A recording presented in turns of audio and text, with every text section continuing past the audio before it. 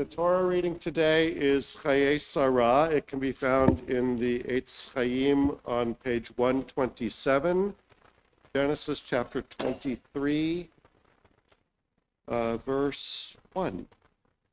But before we start, I'm going to give a little talk.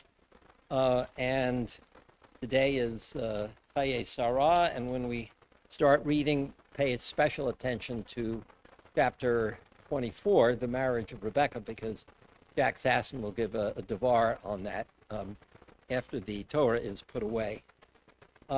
So today is Gabbaim Shabbat, a day when the congregation is asked to recognize all those folks who act or have acted as first, second, and third Gabbaim at Bethel services. I wanted to give you a little history as to how Bethel has reached the system we now have. Gabbai literally means collector in Hebrew, and originally meant collector of taxes or charity in a synagogue. Eventually, the Gabbai had other roles, assisting the rabbi, especially during the Torah service. In shul, when I was a kid, the Gabbai role was often played by the shamus, or a shamash, or a sexton.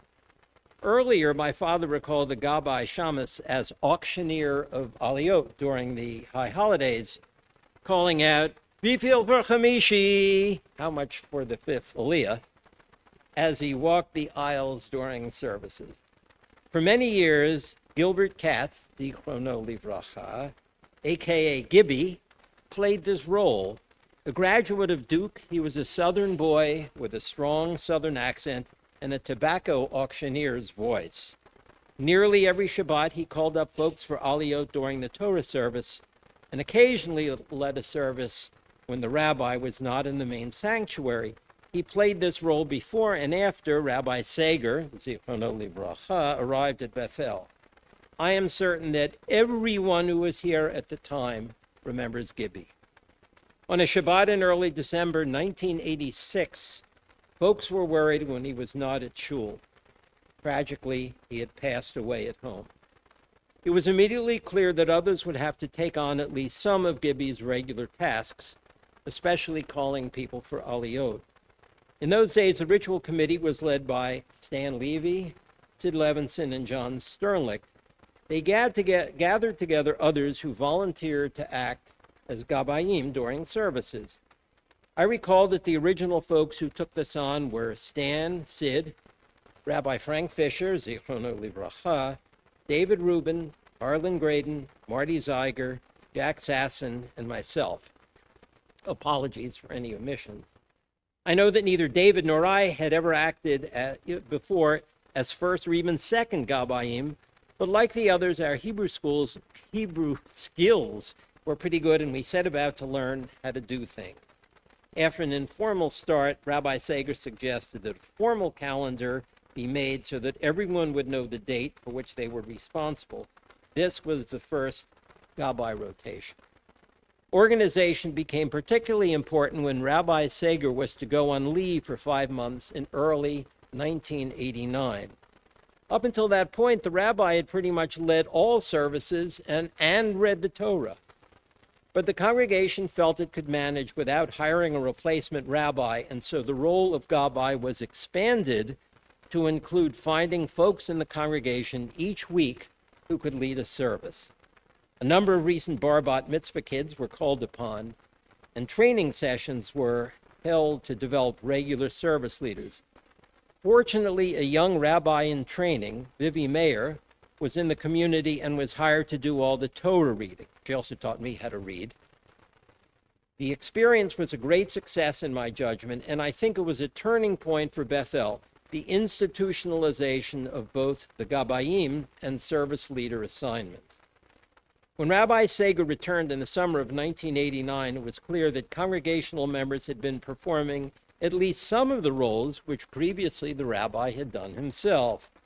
Rabbi Sager was very much supportive of this direction, even though the quality of the services occasionally took a dip when inexperienced but motivated congregants began leading services.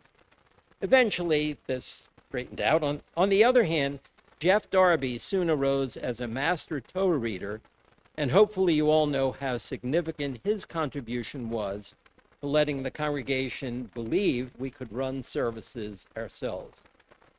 The Gabbaim became an organized group different from the ritual committee.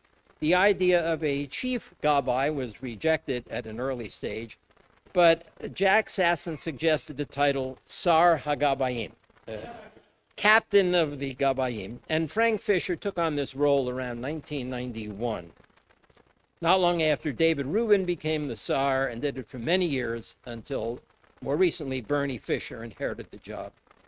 David also started making a half-year schedule of Gabbai assignments, and I've been doing this for the last 15 years. In the 90s, the role as the first Gabbaim was enlarged to giving out aliyah, aliyot, lining up service leaders, and generally running the Torah service and all relevant prayers. Naturally, there were refinements over time, documents prepared with what a Gabbai needs to do, how to handle a bar bat mitzvah, etc. Among key folks who joined the Gabbaim were Shula Bernard, Jeff and Ann Darby, Elise Goldwasser, James Tulsky, Diane Markoff, Bernie Fisher, Roger Perlstein, and Matt Diamond. We were always soliciting recommendations for new folks to join the group, offering mentoring and initial roles as second Gabbai. This is how I roped Shula into coming aboard. Many folks learned to be second Gabbaim, standing on the bima to announce pages, make corrections to Torah reading, and assist the folks who lifted and wrapped the Torah scrolls. Bethel's reward for having gone in this direction was our ability to hire Rabbi Daniel Graber, about whom we were enthusiastic, and to permit him to spend his first year in Israel. Thanks to Jeff and our system, we were able to function as a congregation for a full year without a rabbi. Shortly after Rabbi Graber assumed residence here, he came up with a new idea for services, the third Gabbai.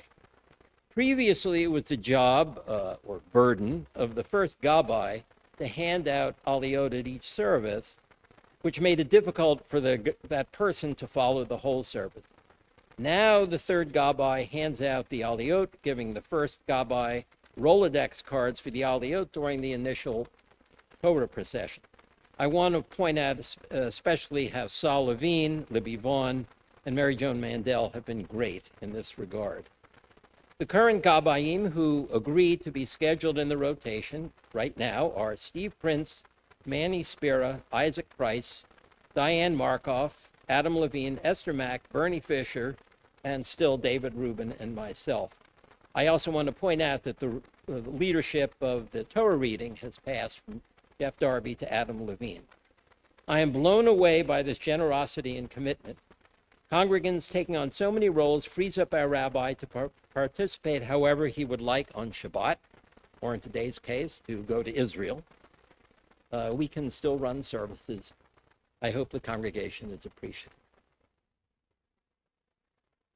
So with that, we are ready to start the Torah service.